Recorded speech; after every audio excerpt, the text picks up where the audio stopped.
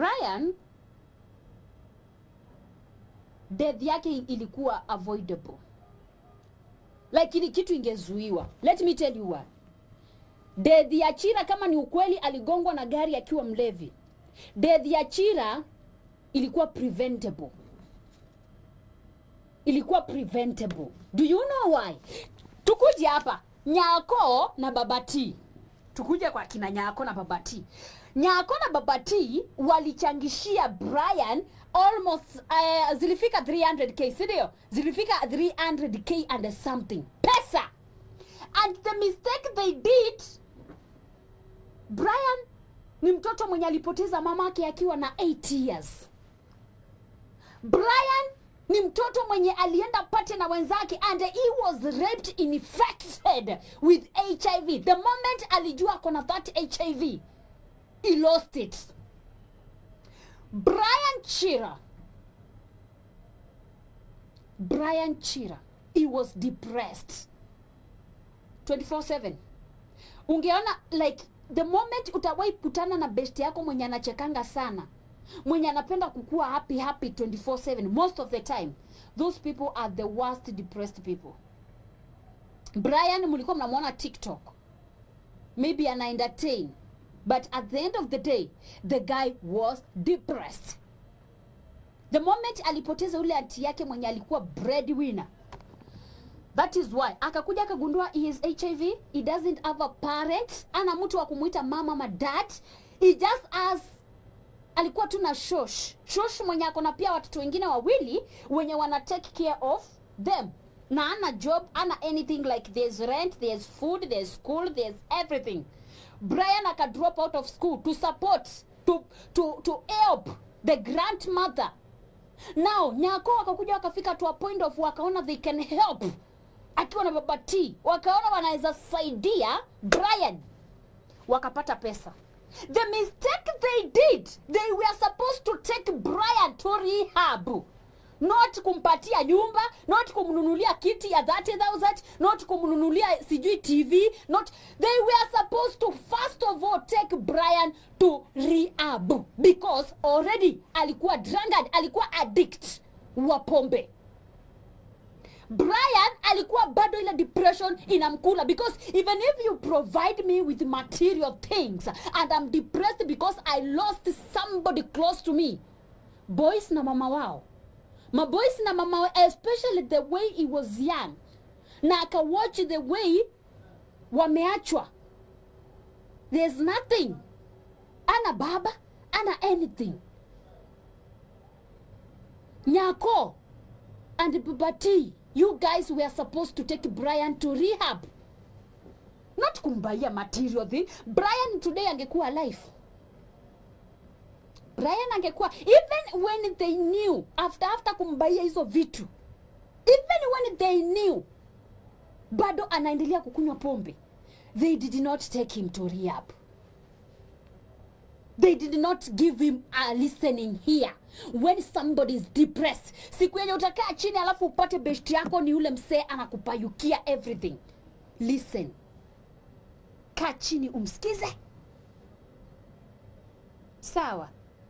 Those people wanakuanga wakitaka tu kusikilizwa. That's all. Nimekwambia kifo cha Brian kilikuwa avoidable, like kinge preventiwa, was preventable. Angekuwa rehab leo, tungekuwa na Brian leo. But nobody took a step. Wamechangisha pesa, wameenjoy venye wameenjoy, wamefanya nini, wamejenga jina huko kwa mitandao, lakini they did not think about taking him to rehab first. Arikave, aache pombe, aongee na mtu, afungue roya. What is eating you, Brian? Nobody was there for him. At the end of the day, mumembaia kila kitu, mumemlipia rent, but usiku ikifika, anaenda tu kukaa kwa ile nyumba peke yake. Ana imagine niko na madawa za kumeza, I'm HIV positive. I don't have a mom. I don't know where to get a job. Kila mtu ananiogopa because I'm infected. And that is what has killed Brian. It's sad. Ni ukweli, ni uchungu sana, because we have orphans, sirio? Tuko na watoto hapo majirani ambao ni ma-orphans. sometimes tunawatesa because unaona mtu hakuna mahali ataenda, lakini ukweli ni kwamba watu wanateseka. Brian Ed no one anapigia shushu anamwambia hakuna kitu mwanangu. Brian akajaribu kufanya content like yule upuzi, akaona tu acha nitumbukie kwa pombe, at least nikienda kulala sitafikiria. We have more Brians. It is not just about this Brian alone, we have more Brians hapo kwa kijiji. Tuko na Brian wengi sana pauo tuine wina best ya kuonge Brian Otoyo ukweto the through kendo takiki anapitia kitu kama hii ya Brian. Let's help them. Tusimame na kama huyo mtu ni wa kupeleka rehabilitation. Nyako na baba T like hapo walikosea. Wow. Wangesave maisha ya ukijana leo tungekuwa na Brian. Lakini kitu walifanya, walienda wakambaia kila kitu kwa nyumba, sijui shopping, hiyo itamsaidia aje? It is matter of what do you feel? Brian alikuwa anasikia nini? Sometimes it is not always about material things. It is about your heart. Roho yako inafeel aje? Until you are in peace. Until uko na that peace of mind. No matter hata upatiwe the whole Kenya, hautafurahia. You won't be happy. Brian was never happy. Maybe ungemuona anapiga TikTok angefanya nini, but he just needed a rehab. Rehab ya pombe na therapists. Mtu atakaa chini amwambie Brian, fungua roho yako, what do you feel? Then akishapona apatiwe aekewe job ya nails. Ukiona amepaka rangi because ana advertise kazi yake ya mnaitanga aje? Hizo nails hizo vitu za urembo. Afunguliwe place yake, anajua leo nikilala naamuka nikienda kufungua nini? Nikienda kufunguia. I don't know where that 300k ilienda. Sioni yako ka bed sita kalikula 300k. Do you guys tell me 300k iliishi hapo? Hakufunguliwa biashara, there's nothing. Hey, we have scammers kwa TikTok. We have total scammers kwa TikTok. 300k. Kila mtu akitoa 100 yake, mwingine akatoa 50 bob yake, mwingine akatoa 500 yake, mwingine akatoa 300k yake.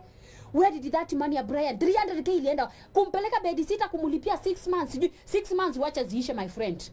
Brian akatumbukia tena kwa ile depression. Atalipa ile rent na nini, na nyumba yenyewe inalipwa 15,000 Kenya shillings. Na ana ile pesa hata ya kukula hakuna.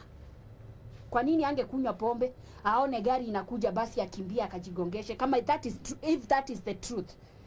But for now we are holding on that. We don't know exactly what killed him. Ni mtu alimuua, aligongwa, because kuna witness wengine wa upuzi wanatafuta content na mtu mwenye ametuacha. Sometimes I just like unaweza feel kushika mtu hivi umwekelee tu makofi uone kama hiyo akili yake itaamka.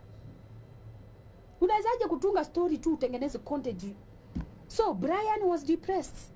Huyo Brian uko na yeye hapo. The other Brians we have in our society